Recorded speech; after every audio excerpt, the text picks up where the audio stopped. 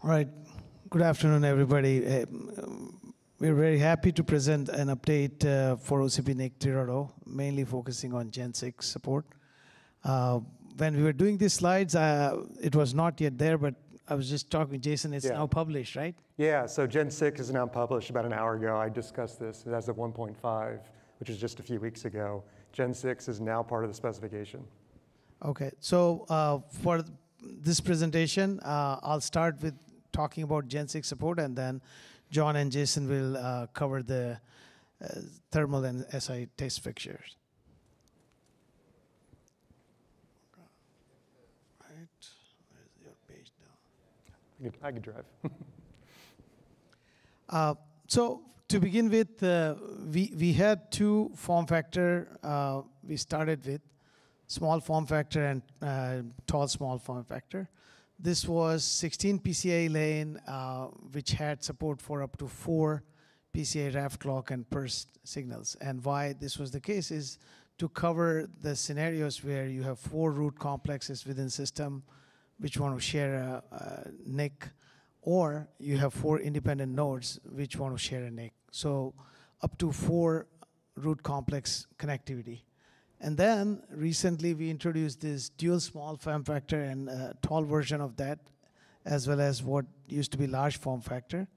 This is where you have up to 32 PCIe lanes, and you can just think about it as just double the support in terms of how many signals, ref clock and pulse, and then that means you can support up to 8 host connectivity. So this, as I was talking with Jason, we had support up to Gen 5, but as of today now it's up to Gen 6. It's all published. It also has corresponding support for manageability, MCTP PCI VDM, which is recently released. That also supports Gen 6. So we are at a point now OCPNIC 3.0 is fully supporting PCI Gen 6. And for Gen 6 specific support, just to go a little bit into it, is the compliance-wise PCIe Gen 6 was released, and there are a number of erratas and then some enhancements. So this spec is compliant to the latest version, minor update 6.2. That's what we are focusing on. And then the lane configuration stays the same for small form factor and TSFF 16, and then 32 for other form factor DSFF, TDSFF, and LFF. And Gen 6 was a big change from PCIe standpoint. It introduced both flit mode and non-flit mode. Both support is built into the OCPNIC, both from the data plane standpoint as well as from the manageability side. And all the PCI bifurcation support you have is covered for Gen 6. And then, as I mentioned before, PCI VDM support, MCTP or PCI VDM support is already at Gen 6. So the whole ecosystem for OCPNIC with Gen 6 support is in place. What you are seeing on the side is the table that number of us who are sitting here collaborated and talked about quite a lot to converge on what are the tolerant for those parameters, including some of the loss parameters here. I won't go into details of that. But this is what you will see in the latest version of the spec. And now I'm going to hand it to John for next. Thanks, Hemal. One of the things when we started the OCPNIC project we wanted to do was to create an entire ecosystem, not only a specification for the OCPNIC, but also the test and validation method to make it easier for adapter manufacturers to go into systems and for system manufacturers to design systems that will take anyone's adapter. Part of that has been to not only define the standard, so in this case an OCPNIC, the new one being the DSFF, it's to develop that into an ecosystem. Well, what that takes is test fixtures. And we've been releasing these since the SFF, LFF, started with PCIe Gen 3. And now we're at Gen 6 for the PCI Express lanes. So not much has changed. We're following the PCI SIG guidelines in their chem spec, you know, as guided by the base spec. So we're compliant to those with the actual information that was presented on the slide prior. We use the same test methodology, so we're not reinventing the test methodology here. And that's important because now the test equipment vendors don't have to support a difference between testing a chem card versus testing an OCPNIC. What that does is that gives us the alignment in the field, so that as a card vendor, if you're compliant using the test fixtures that are provided or build your own within the compliance guidelines, you can be fairly certain that it's going to work in a system that is compliant with those same guidelines. And that's really critical, right? I think it's also helped accelerate the adoption of the OCPNIC.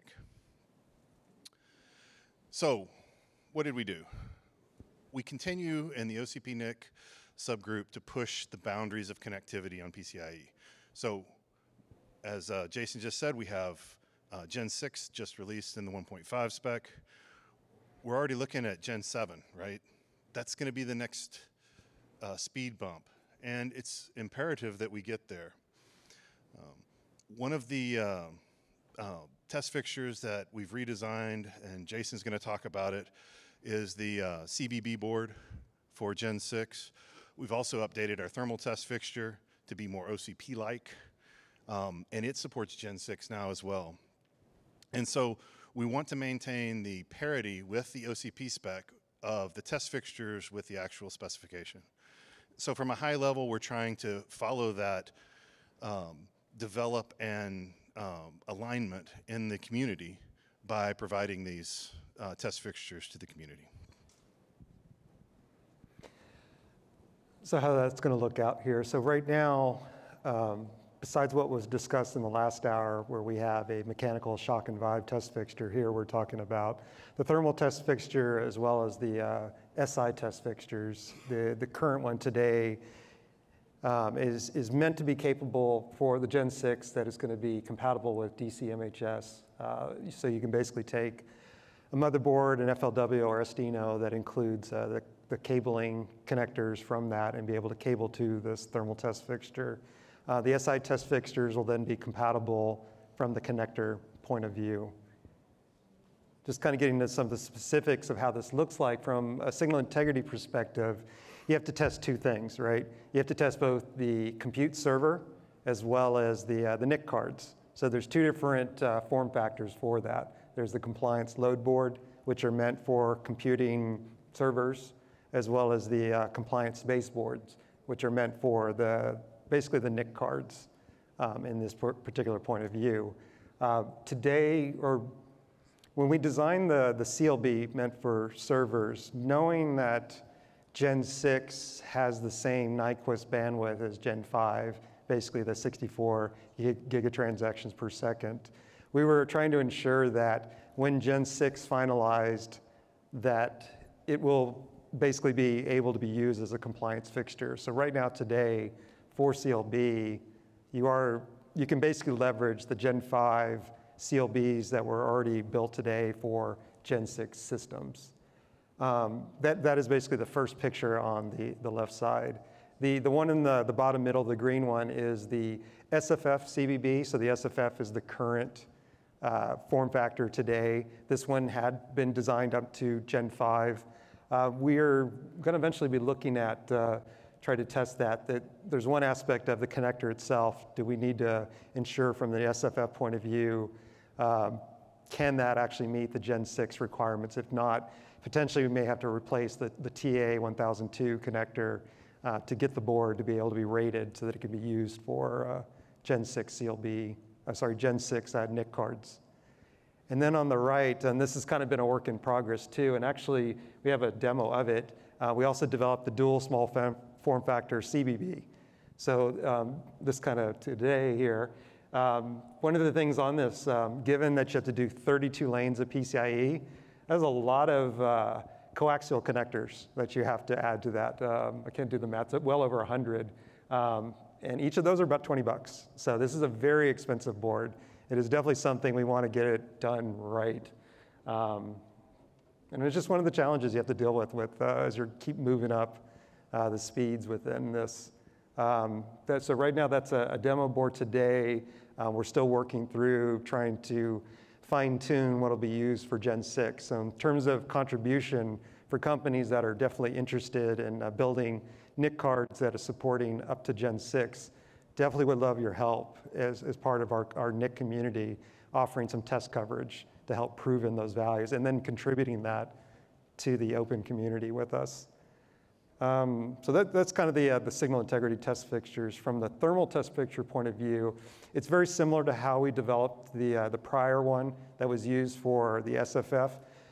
This one's now been upgraded. So before we had like a chem connector on the bottom. So basically it doesn't have its own processor on it. You have to cable to another motherboard to be able to run and do basically the compliance testing with a particular NIC to do thermal testing.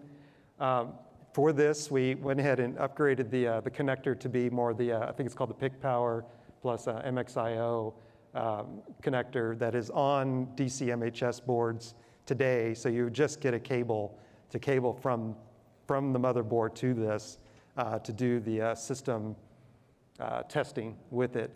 You then basically take this thermal test fixture, you plug it into basically either like a flow bench or some sort of air pressure so that you can then perform your thermal testing with it. So everything has been, a lot of it's already been, as John kind of said earlier, was we definitely didn't want to create any sort of new customizations with this. We all wanted it to be backward compatible to what we did for the SFF OCPNIC as well, which was compatible to PCI CHEM cards. In theory, everyone should be able to use the same test and measurement equipment, leverage the same test scripts to be able to do the necessary testing for thermal. Additionally to that it's quite a manual process to do something like this. Last year, we also contributed, there's an MCU on the board. At one point when we first developed this, it was just kind of a custom image, and it did a few things. But we wanted to create something that was not only more flexible, that could be used for automation test scripts, but also contributed. So we actually, even though we're more of a hardware-centric group, we actually did contribute this MCU firmware software. It's now on the OCP GitHub. And what was used for the SFF test fixture can be used also for the DSFF test fixture. So if anyone has to do something very specific for your particular test cases, you can obviously go to the GitHub, make your necessary changes. I would like for you all to contribute what you change to help benefit our community. But it is definitely something that we're always constantly thinking about, how we can continue to innovate, scale, and make this much more interoperable with our community. Which kind of leads me to like the final point here. So myself, we work with multiple system providers as well as NIC partners. We like for everyone to continue supporting the NIC. Gen 7 is not just an incremental thing. It's a pretty big deal on what we're going to have to do from the NIC point of view. Additionally, thermals, which was mentioned an hour ago too. That is a big challenge. There's so much you can do. If you think about this being coplanar to the processors on the hot aisle, thermally being able to cool these things are still very much a challenge, and we may have to be one day starting to move towards the liquid cooling sort of view. Beyond that, what else did I not cover? You have a mic. I think one of the things that, specifically in the call to action is the thermal test fixture. What you see here is a mock-up, and it's built on the same principles as the prior generation. We do know that I've heard rumblings that some of the real-world testing isn't matching the fixture. We want to fix that. So we have some feedback from one particular company. We're going to incorporate that. But if you have some evidence that the fixture's not a reliable source of thermal data, we need to know so we can go fix it. Because when we release the DSFF thermal fixture, we want it to be able to support the SFF and DSFF. So we'll make the mechanical parts where you could test one SFF in it. That'll get you to Gen 6. But it needs to be a representative of a real-life system. So if you have that information, we'd love to hear it in the subgroup. Yeah, thank you. Otherwise, thank you. Thank you. Thank you. We have time for a couple of questions. I have one question. So what is the purpose of SI fixture? So are you checking the informative insertion loss, return loss, or crosstalk? So the SI test fixtures are testing the margin on the PCIe bus. So as the speeds of PCI get up, the amount of testing necessary to make sure you have margin on the bus is more difficult. So we've basically copied what CIM does in the PCI SIG, which is provide a way to test at the maximum insertion loss for the segment and test the margins on the card. So it's an identical procedure to what CIM does for testing CIM cards, but it's for the OCPNIC. And so we want to make sure that under all conditions or worst case conditions, I should say, that the PCIe bus is solid and doesn't have anything SI related that would cause errors. Got it. Then if I understand correctly, your fixture is mimic the worst case scenario insertion loss and crosstalk situation like CAM. So the way the SIG does it is they have a CBB board and then they have the test equipment, but they put an ISI board in between. And that way the first step is to measure the loss there to get it to the limit, whether that's minus 32 dB or minus 36 dB, depending on your thing. So it's designed to where you need the SIG's ISI board. We're not providing the ISI board because we want people that are testing it to be a member of the SIG, to have the experience and the knowledge where you can go to the SIG and get that test equipment. Got it. Thanks. Thank you. Any thought to using ganged RF on the SBB board with 32 channels of PCI Express? I think it's bigger and bigger and those connectors can get smaller and smaller. SI challenges could be. So today we use MMPX connectors. They are rated up to 80 gigabit or gigabaud of space. We're going to have to think about what we're going to use for 160. Thank you. Yeah, I think the real thing here is we're going to follow what the PCI SIG does and use the same connectors. That way the same cable packages work. Yes, in terms of the SI board, it is a new design?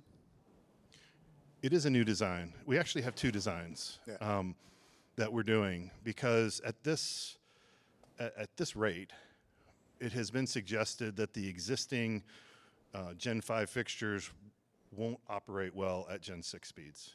And so we've done one with microstrip and one with strip line. And we're going to test both of them. There's several people in the OCPNIC that are going to test them. But we did use the same methodology as our Gen 5 test fixtures. It has all of the hooks that you would find on a PCI CIM test fixture. But we are doing both sets of route types to see which actually is better. Yeah, which I do agree because you have the same Nyquist, but you are PAM4. So that means right away you lose 9 dB. And your crosstalk is now much more. So probably strip line would be better because you don't have the far end crosstalk. But is this now in the, can we review that, maybe the board? So I can make it, contact me, I can make it available to you. It is part of the OCPNIC's Google Cloud. It's not on our wiki yet, but we would like some feedback. So find me after this. Yeah, I'm more than happy to look at it. Thank you. Thank you very much. Yes, thank you. And anybody else that would like to look at the board design, please reach out, and Jason or one of the other subgroup people will be happy to do it. Hi. We can take one more question. Yeah, have you guys considered the Google APEX standard? I don't know. What do you think? Dave? Is it, have they contributed to the OCP community? Well, they have, right? From what I heard. Okay. Is that going to make it into? It could, yeah. I mean, right now this one's the OCPNIC, but that would be interesting. Okay, thanks. Thank you. Thank you, Damien. Yeah. In general, we are aware there are at least 3 competing form factors doing very similar things, and I think we are figuring out. Yeah. Thank you, Jason, John, and Hemal.